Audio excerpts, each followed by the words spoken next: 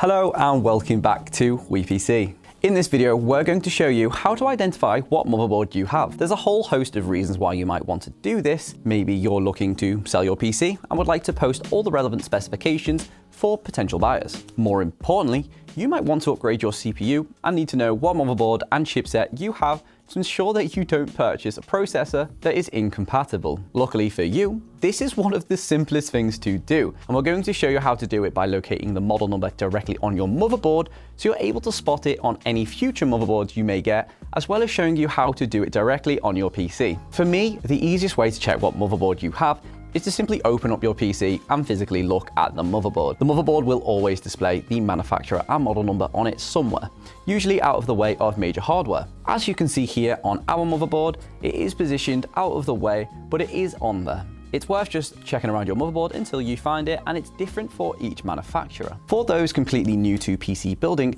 the easiest way to know whether you're looking at those specific details is to simply familiarize yourself with some of the more popular brands and chipsets. On screen now are some popular motherboard manufacturers and popular motherboard chipsets for you to get accustomed. Now, there are rare occasions where the brand and model number will be separated on the board. In those scenarios, simply look for a 4-digit code similar to the chipsets we just showed you to determine which motherboard you have. If you really just do not want to open your PC, then we can check what motherboard we have via the command prompt. Okay, let's show you how to do it now. Simply start off by typing CMD into the Windows search function and press enter. Once inside command prompt, type in the following: wmic baseboard get product, manufacturer, and tap enter.